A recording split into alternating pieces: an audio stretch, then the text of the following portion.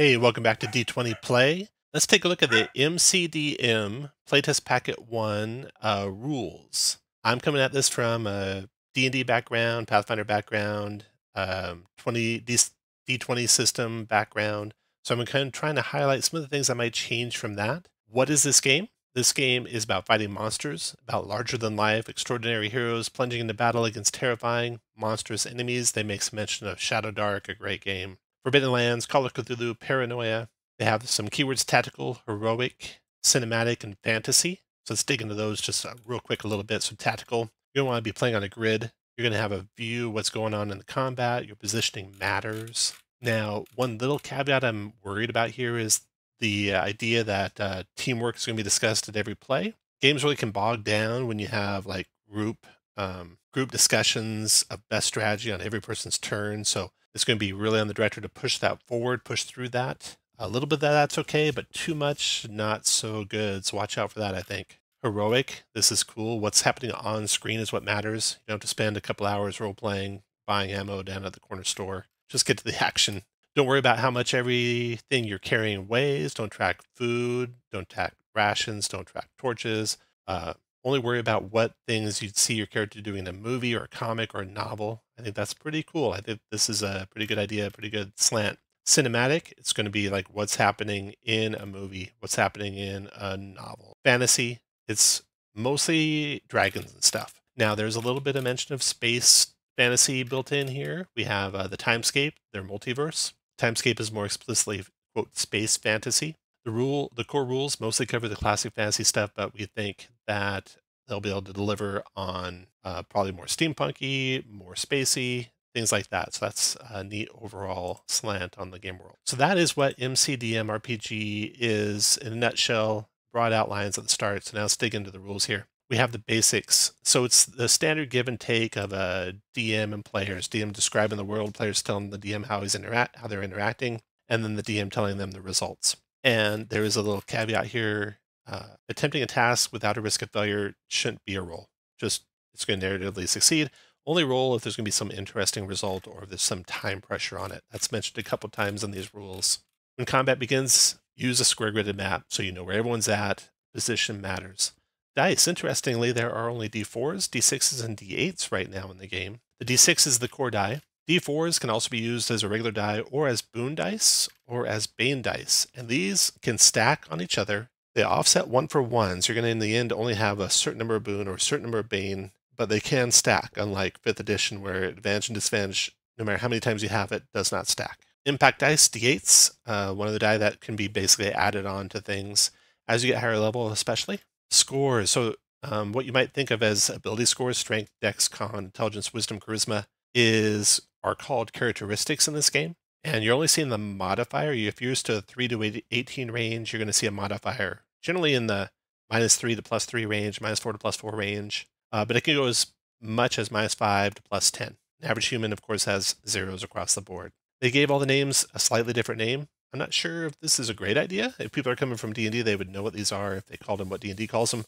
I don't know if there's a copyright issue there or not, but they are might, agility, and endurance instead of strength, dex, and con. And then for the intelligent or the mental characteristics, they are, instead of intelligence, wisdom, and charisma, they're reason, intuition, and presence. Game is a game of exceptions, so the exception overrides the general rule. You always round down. Define creatures, define objects, define NPCs, define PCs. They talk about the heroic narrative, and there are some important quantities here. You got your victories. You gain a victory basically after every combat or after every major non-combat challenge. You reset victories when you rest, and those turn into experience. Right now, it appears you need 10 experience to gain a level. That might only be first level. We haven't seen the higher level stuff, so I don't know if that'll hold true at higher levels. You have your heroic resources, which on the pre-generated characters include things like insight and rage and virtue and wrath and strain and focus, and I'm sure there'll be others. You don't gain victories by killing bags of rats, by killing commoners. Just heroic things count. You can spend recoveries. These are like healing surges in 4th edition. You'd also get regular healing as well on top of this. That might also spend surges or do it without, spend recoveries or do it without spending recoveries. Recoveries regain about 1/3 of your health. So, and the characters, the pre-gen characters have recoveries that are in the range from anywhere from 8 to 12. So If you had 9, you could recover all your health 3 times. So pretty strong. A lot of ability to recover in game. When you rest, and this is like a long, long rest, you're in safety, you're sleeping, you're eating, you're dressing your wounds, you're recuperating. You convert all your victories to experience, and you regain all your health and all your recoveries. Okay, we got the core mechanic of tests. So to make a test, this would be like an ability check or a saving throw in 5th edition. You roll 2d6 and add your appropriate characteristic score. You have target numbers. When do you roll? Only when it matters. What types of rolls do different characteristics cover? Generally what you're used to, and they have that defined here. Failed test should always result in the story becoming more interesting, not in the action coming to an end. So if the story is behind a secret door that has a 1 in 6 chance being found, that's terrible. That's a 5 in 6 chance your adventure ends there. There should be some other way around it that the party can get to. And if a player describes something really cool, you can just say it works. That's a cool little sidebar there. Not really sidebar, but rule there. Okay, target numbers. This is like difficulty check or difficulty classes in 5th edition. You can share it with the players. Source of Victory recommends this in some instances where the players know what they're rolling, what the stakes are with what they're rolling. That makes that roll more dramatic. You can also hide it from them if you want to retain some attention that way. Typical target numbers. So an easy task is a 7, moderate's a 9, hard is a 12. So I made up a little table here of probabilities. So this is the probability of getting this number or greater. And we have 7 in green here is easy, 9 as moderate in yellow, and 12 as hard in red. Now, if you're rolling straight 2d6, you're a human, you got no characteristic modifier. Your chances for easy, moderate, and hard are 58% of the time, 28% of the time, and 3% of the time. So I don't know if that's really very easy for a regular human. But when you add a characteristic that you're good at, like a equivalent of a 16 or a 17 in D&D, you got a +3 modifier. Your chance for easy goes up to 92%. Your chance for moderate goes up to 72%, hard goes up to 28%. So probably appropriate names for a hero in the typical target ranges. If you had like a single boon, here's what the modifiers would be. If you had a single boon plus you had a good ability score in it, you got 99% on easy and even 64% on hard. So really on a bell curve, modifiers can have a much bigger effect than they do on a flat curve. So if you're in a D20 system where every change of a number is a 5% change, on a bell curve, it's becoming much bigger changes as you hit the ends of the bell curve. Can you do tests during combat? Yeah. They're made as maneuvers normally. There are degrees of success. Generally, if you got 4 or higher than what you need, it's going to have some other beneficial effect. The costly failure is not defined here. There's an example later where it's a 3. We're used to 5th edition. If you like fail a climb check by 5 or more, you fall. Do that kind of a thing. Can I try again? Generally, only if the circumstances of the test change would you be able to try again. That's kind of standard. Opposed tests, they got a little bit of wording nuance here. I think their intent is that a tie makes no change to the state, which is what 5th edition does. But the wording here says if your success compared to the result of the creature and a success is equal to or greater, then you win. So these two can't coexist. I think the second one's the intent. Applying skills, if you have a skill that applies to a test, you add a boon, basically at 1st to 5th level. At 6th and higher level, you had to add an impact die. I don't know if I'd do that. I think I'd go to 2 boons at 6 or higher level, because then you retain the boon and bane offsetting each other. And, a D8 versus 2D4 is about the same range. So I might tweak that. Skills don't go with characteristics. Just like in 5th edition, they don't have to go with characteristics. There's always a default listed, and there's many default examples in here. But might, athletics, for example, but you could have other ways you could put things together. And if you have a skill that can go with any characteristic, they might just list the skill, and then you just apply the characteristic that you think would go with it. And you can do it if you can do a check even if you don't have a skill, just rolling against the characteristic, unless the director deems otherwise. Okay, missing characteristic and skills. Director has final say, and then they go into the skills. So they have acrobatics, used to that. Athletics, this has got a strange. With acrobatics, we have move through enemies, target number of 9. So if you're a good acrobatic, a target number of 9 is going to be 72% of the time. If you're untrained, it's 28%. Or if you're not good at that, 28% of the time. If you don't have a good characteristic and you're trained, 64, good characteristic, and trained, 93. So there's your chances of tumbling through.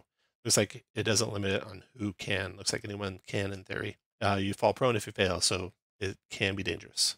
It doesn't say your move ends, and standing up takes 2 movement, so if the intent is that move would end, that should be added here. You can safely land from a fall. Athletics, Okay, so athletics has been split. Athletics you do that is like climbing, jumping, and swimming is this. And then athletics you do opposed by something like to bend bars, to bash open a door, that is called vigor in the system. I'm not sure they need to be separated. It seems like they could be the same skill and reduce the number of skills by one. Climbing and swimming basically are using athletics. Charm is like persuasion. You can impress, you can persuade. Craft is like the tool proficiencies in 5e, but here they are skills. And there's kind of like no limit to them. You can divide them into whatever groups of crafts that you want. You can create things. There's a chance of failure, and here's an example where you fail by 3 or more, a bad result happens. They have the deceive, they have empathy, which is like intuition. They have intimidate, they have knowledge. Now here I think they have too many different areas. I liked where 5th edition boiled it down to like 4 or 5 different areas. Here they get kind of pretty detailed, and there's like 12 examples here, 11 examples here. You can recall lore.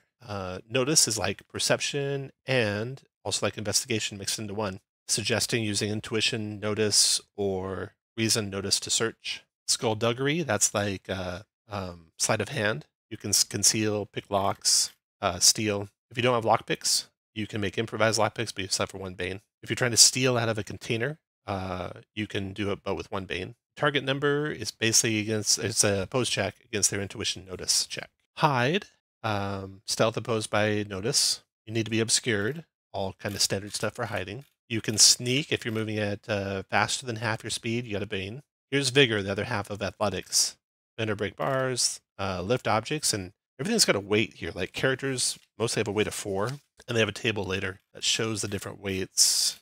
Not here on this page, but later on in the packet they have a table with weights. Adventuring, kind of sparse here, but supernatural and mundane are defined, adjacents defined. Resistance rolls are 2d6 and your characteristic. I don't know if any classes get any bonuses, like saving throw bonuses are in 5th edition. Haven't seen that yet. Suffocating defined. Adventuring gear, basically if you have a skill, you have the gear for the skill. You can assume you have it. You can assume you have basic adventuring gear like a torch, a rope, and a backpack. Torches, light 10 squares. You can assume you have torches. You don't need to track their durations. Rope is 10 squares, 50 feet long. Should make climbing automatic, unless the director deems otherwise. Okay, then we come into abilities. These aren't your ability scores like 5th edition, but these are like your powers, your class features, things like that.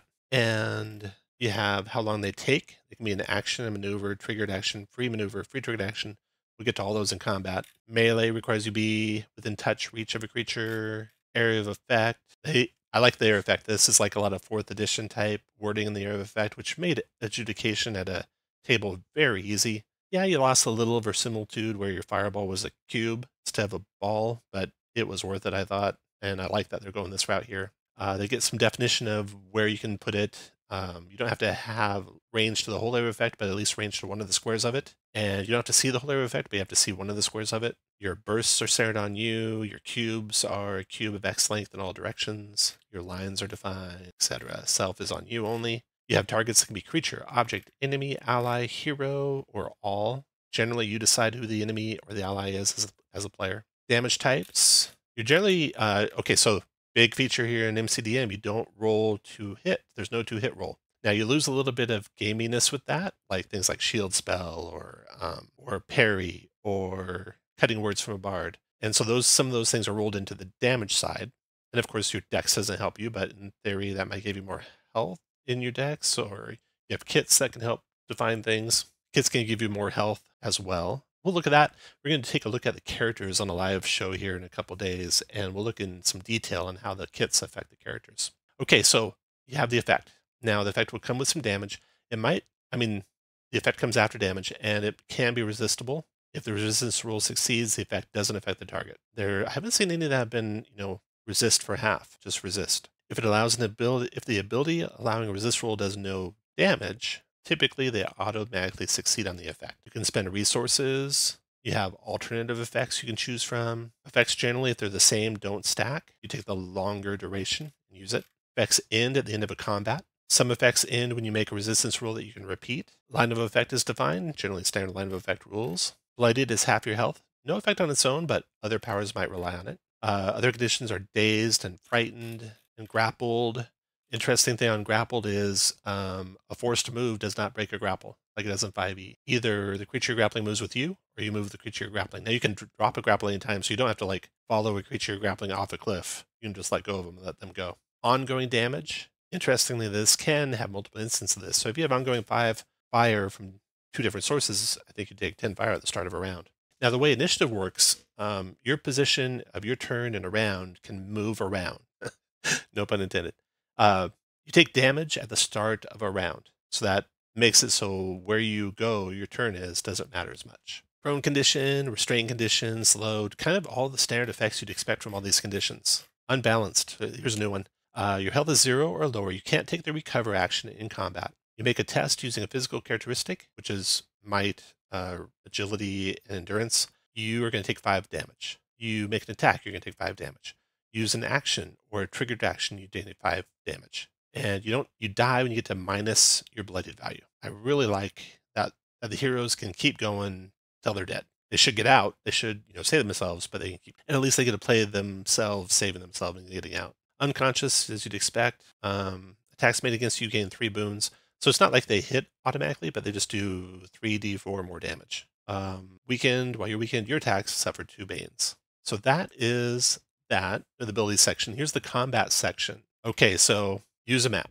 Each square is 5 feet, 2 meters if you prefer metric. Size and space. Creatures can have different sizes and spaces. This was from, I think, 3rd edition did this. I think 3.5 or 4 went to the square fighting area. Kind of like the square fighting area better. I don't know if I'd want to regress to 2x1 for a horse, for example. But there you go. I think they got a little typo here. 2 creatures can't occupy the same square. Period is where they could stopped it. Or they could have said 1 creature can't occupy the same square as another creature on the map, but they did the 2 different things. So I don't think the intent is that you can have 3 creatures, just 2. Here's the weight table I spoke of. So humans 4, a dragon's 9, a keep is 10, 11 plus too heavy to lift, I guess, a castle. In combat, there are sides. There's always 2 sides. The sides controlled by the players, and the sides controlled by the director. And even if the director has multiple antagonists who are against each other, as long as they're also against the players, he controls them all as one side. Combat consists of rounds. Every creature gets a turn in the round. The director determines surprise. Determine initiative. I think this could be simplified. 1 player rolls a d6. The director rolls a d6. If it's tie, you re-roll. Whoever gets the highest has initiative. Just make it a d6 roll that the players roll, and if they roll high, 4, 5, or 6, they win. 1 die roll, and it resolves it, and they're in control. Everyone's going to be watching the die roll. Creatures take turns, so whichever side wins goes first. Chooses a creature to act as the start of combat. Interesting, it doesn't say a creature on their side. I think that's the intent. You don't get to pick someone on the other side to act first. Track which creatures have already acted. Determine who acts next. So here's some leeriness I have here of, devolving into an argument about strategy with every turn and everyone playing everyone else's character. I don't like that. I like people to get immersed in their character, know their action, act quick, make the combat cinematic and fast and pulse pounding. So I'm going to be watching this, see how this plays out. The choice of who acts next is up to the whole party. But if there's an argument, the DM should put a 30-minute timer and then pick if they don't pick. Or they have alternative initiative, which is more like what we're used to with 5th edition. Does have the caveat to swap spots, or you could add the caveat to maybe delay, if they had in 4th edition. Taking a turn. Okay, on your turn, you get to do a maneuver and an action. I like that mechanic. Just 1 maneuver, 1 action, any order. You can swap out your action for a second maneuver. You'll see you can do some things with maneuvers that are more extensive than just move here in a second. Triggered actions and free triggered actions. 1 triggered action per round. Free triggered as many as you want, as long as the director agrees. If there's multiple happening at the same time, the heroes go first, then the director-controlled monsters go. Free maneuvers, in theory, as many as you want. Things like opening a door, picking an arrow from the ground, giving an object to an ally, drawing a weapon. Don't need to track those. No action activities. This would be on not your turn. So when it isn't your turn, you can yell to someone, you can drop an item, etc. within discretion of the director. Always. Movement. All squares adjacent are 1 movement. So no counting 1 and then 1.5 for diagonals. They're just always 1 or 1.5 for all diagonals. Lose a little bit of verisimilitude, but I think it's way worth it. Also easy to count range this way. You just count in a orthogonal range and you got it. You can move through spaces occupied by your allies, no penalty there, it looks like. And you can't move through your enemy spaces without making a might acrobatics or tumble check, basically. You can move through a prone enemy space. Can't exceed your speed. Shifting is like the equivalent of disengage. If you move at half your speed, you don't provoke what are called chance hits. Now, chance hits don't do a lot of damage. Like, for example, the pre-generated character chance hits are like on the order of d4 plus 5 damage, not a lot.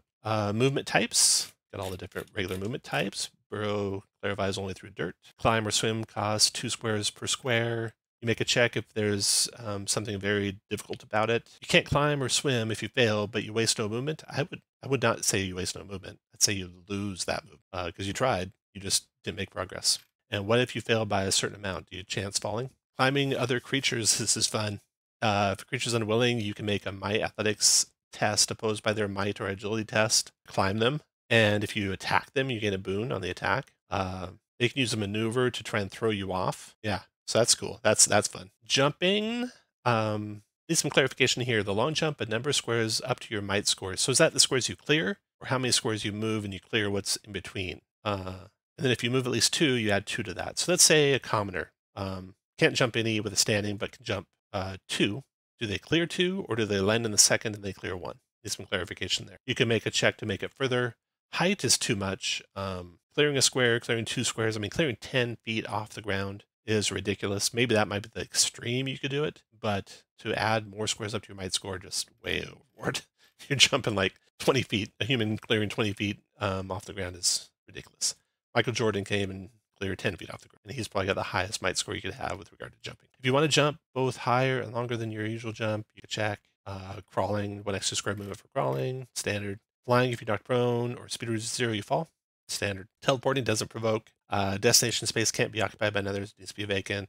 Doesn't spend your movement. You stay prone. If you were the one teleporting, you can stand up. If someone else teleported you, you stay prone. And you are breaking, grapple, or restrained when you teleport. I think this is an error here. The creature teleporting you must have line of effect from the space you leave to your destination space. I imagine they mean from line of effect to your current space and to your destination space. Like they have to see both. Do you? I mean, if you're bypassing obstacles, do you have to see the destination space? Do you have to have line of effect? I know. I think that those 2 bullets need to be clarified a little bit. Difficult terrain, standard 1 extra movement. Force movement. This is from 4th edition standard push directly away, pull directly towards, slide any direction, and then they added toss, where you can go up into the air. That's cool. In other words, difficult terrain never provokes. Slamming into creatures. These are cool rules here. Lighter creature takes additional damage equal to the difference in both creatures' weights. I don't think this plays correctly. Should change that to red. That definitely did, I think, because you can slam someone into a steel wall, and they're only going to take damage equal to how much movement they have left. And a steel wall is definitely harder than slamming into an ogre. So I would probably remove that completely there. Then you slam into objects, and this is a really cool way to do it. I like this a lot. You can basically break through an object. You can take the damage, you can break the object, then you could keep going depending on how much you're being forced to move. I like that. That's really cool. If you're forced into a fall, like they push you off a cliff, you keep going the full force move, and then you start to fall. Falling, not a lot of damage for falling like 10 feet, 20 feet. I mean, heck, you fall 20 feet, that's what, 4 squares, you take 4 damage? Not hardly anything. So that might need to be updated, made more dangerous, I would think, because you can fall 40 feet and take 8 damage. And if you look at the health of these characters, they can all take multiples of 8 damage. Falling far, you fall 100 feet when you first start to fall, and at the end of each subsequent round, another 100 feet. That's cool. Oh no, 100 squares, so 500 feet. What is terminal velocity? I think it's pretty high. I think it's like 1,600 feet. But I mean, this works. It's a fantasy game. Maneuvers. Okay, so here's maneuvers. So on your turn, you get to do a maneuver, and you get to do an action. Maneuver. Whenever a maneuver allows a creature to move, they can spend some of their movement, use an action, and spend the rest. So you can split up your movement. Here's where that rule's sitting in this playtest. Then you have moving and assisting. Now, assisting is only going to give 1 boon. It's not a lot. It might be a lot on making a check, but it's not a lot on damage done. So assisting an attack isn't that great compared to assisting a check. Break a grapple, and when you break a grapple, you can shift 1. If you're grappled by a big creature, it's going to get really hard. You're going to get multiple banes or boons depending on size differences, and multiple creatures get multiple banes. Interestingly, it doesn't say that about restrained. If you're restrained by multiple creatures, I think it should be the same. Drinking potions and maneuvers. So you can drink, in theory, 2 potions around, because you can do 2 maneuvers around. But you can drink a potion and attack. You can administer it to someone else also. Grappling. Basically, it's the person getting grappled making a check against your might score, 7 plus your might score. And size differences matter. And you only grapple one creature at a time. If you're dazed, prone, or unconscious, the grapple's going to end. Hiding in combat, I think they might need more here. It doesn't say anything about you having to be like obscured from people. You just have a target number, 9 plus the number of enemy creatures who have line of effect to you. I don't know. We'll see. We'll see if that gets more clarification. Hindering, basically they get a Bane. So again, this isn't going to do a whole lot combat damage, but it'll do probably good for checks. Knockback. So no, this is maneuver. So you can grapple as a maneuver. You can knock someone back as a maneuver, knock them prone as a maneuver. And then you can do the attack. And you'll get a boon die if they're prone. And again, like grappling, you set the target number with your might, and they have to make a might or ability resistance roll. Your choice. Throw an object. This is not throwing an object as an attack, but just hurling it through space. I don't think. Okay, you can throw something whose weight's less than your might score. Number of squares equal to your might score, so maybe 3 squares if you're really mighty. If it's really light, you can throw it 6 squares. Or you can make a check and throw a number of squares of the result. That I think is too much. You're throwing something 3 squares, but you could easily get a result of 12 and throw 12 squares. Actions. Charge. So you can charge. Move up to your speed, straight line, basic attack. Defending. Attacks against you suffer 2 banes. Kind of a losing proposition. They're going to hit you automatically, and you're only going to take less damage by maybe 4.5 damage on average. Recovery. You can use a recovery. Attacking. Any attack made against a creature within your reach is considered a melee attack. If the attack exceeds your reach, it's a ranged attack, even with a ranged weapon. I don't know if that's the intent or not, but that's the way it's worded. Damage and attacks. An attack targets multiple creatures. You roll damage only 1 time. You'd apply that damage to everyone, but you'd apply the boons and banes individually as they apply to individuals in the damage. The damage comes first, then the effect. You can critical hit as long as you're rolling a 2d6 attack, and you get a crit if you roll 11 or 12. So 3 times out of 36 on a standard 2d6. So 1 time out of 10, roughly. Basic attack can't be modified by heroic resources. Chance hit. When a creature within your reach moves out of your reach without shifting. It's a free triggered action, so you can make as many of these as you want. It's only d4 plus your highest characteristic, plus your kit's damage. You can't do it if you have a bane on your melee attacks. And you can't gain boons for it. So pretty straightforward, pretty fast. Be fast to adjudicate. Cover, pretty standard.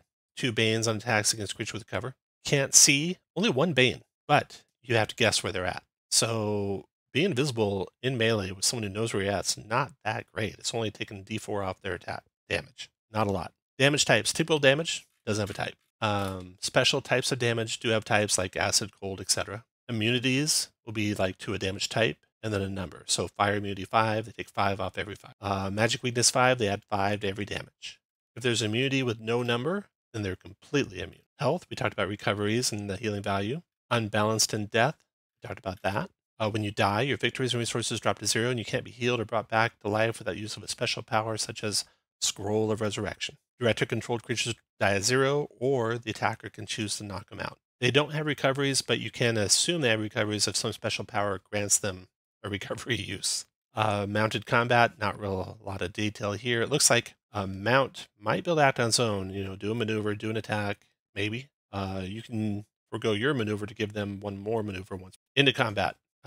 This is cool. Into combat. So when the director determines the heroes each gain a victory, and the director can do, once the objectives are defeated or it's clear they're going to win, the director can end it. And they can end it with a dramatic finish. Heroes describe what happens to what's left. They kill it, they knock it out, they force it to flee. Or the director could end it with a ending event. So this is cool. Like if you're in an adventure and you achieve some great objective, you stop some ritual summoning of some demon lord, it kind of is anticlimactic then to go and wipe up the few remaining cultists that are left. So you could just call it right there. They have also this last health thing where you could instead lower all remaining cultists down to 1 hit point, and next hit kills them. That would kind of give the satisfaction of wiping them up if the party cares. I kind of feel that a little anticlimactic. Negotiation. So this is a new thing they're doing. They have a lot of text here talking about it. We get into the rules for it here. So negotiation is basically kind of a separate game. It's like you drop into combat, you drop into negotiation. And you have some stats that apply to negotiation. The NPCs have interest, patience, motivation, and pitfalls. And the party's trying to get their interest as high as they can before their patience runs out. And the party's trying to play to their motivations and avoid their pitfalls. So interest, that is anywhere from 1 to 4. It can go as high as 5 or as low as 0. If it gets to 5, negotiation is over and the party got the best result. It goes to 0, the negotiation is over, the party got the worst result. Or the negotiation could end when the patience goes to 0 and they're somewhere in between. Now, motivations are things the party can, call toward and gain successes. Pitfalls are things the party needs to avoid or they'll gain failures. And by failures, I mean, and successes, I mean interest going up, patience going down, etc. So you open with the heroes asking for something. And if they're in combat, you can try and stop the combat to jump into negotiation. The target numbers there, pretty difficult. Let's say you're pretty good at charm or intimidating and you're losing the battle. You need to get a 15. Well, you only got a 3% chance. If you have a boon from something, only a 24% chance. So real low chance if you're losing the battle for them to decide to negotiate. The starting stats you'd lay out, interest and patience and the target number, and then you can try to uncover their motivations just by asking them, hey, what do you want? They might not offer that up, in which case you can try and suss it out from them. You can also try and suss out maybe some of the pitfalls might be. You make your arguments. One hero makes an argument, and if they mention a pitfall, their interest and patience go down by 1. They appeal to a motivation, their interest goes up by 1. Patience remains the same. If they attempt to appeal to the same motivation again, no change in interest, but patience goes down. If they mention neither a pitfall nor motivation, then they make the target number roll with a charm or persuasion. And if they succeed, the interest increases by 1. If they fail, the interest goes down by 1. It can go down by more if they're caught in a lie. Whether they succeed or fail, the patience goes down by 1. So they only have a few chances to do this if they're not getting on the motivations. When interest is 5 or 0 or patience goes to 0, the negotiation's over. And after every argument the heroes make, the NPC can respond, kind of give the heroes idea of what's happening. You can show all these numbers to the party so they can see them game-wise, and that might, elevate the drama, or you can keep it secret if that's what you prefer. Now, and also, there's nothing preventing the NPC from trying to deceive and say yes, but it's really a lie. In the end, if the interest gets to 5, negotiation over, party got the best result. 4, 3, 2, and 1, it can end if the patient's at 0, or the party doesn't keep pushing, and the party gets, a result of yes, or yes but, or no but, or no. And then the interest drops to 0, negotiation's over, party gets nothing, and the NPC is actively hostile. Then the party can, like I said, keep going as long as the patient's not at 0. So that is the negotiation. Finally, the last rule we have here is for creature info, just some general creature roles, talking about basic attack and stat blocks. So creatures might have a basic attack that has an effect listed, but when it's being done as a basic attack, no effect is used. Just a caution there if you're trying to run these creatures. And then how minions work. I'm new to MCDM minions, so this is interesting. You make an attack here and you kill a minion. You might kill more than one if you get multiples of the minion's damage threshold. They have to be adjacent within your reach or adjacent to what you're attacking. And then inversely, if an area effect affects a bunch of minions, you might not kill them all. You'll kill one at least, and then multiples depending on damage threshold again. That's a pretty interesting way to do it. They act in groups, 5 at a time. They can make group attacks. Their boons and banes might individually be factored in, and they might have special powers depending on how many minions they have. And that is it. That is the MCDM Playtest Packet 1 rules. We're going to be doing a playtest of this in the next week or 2.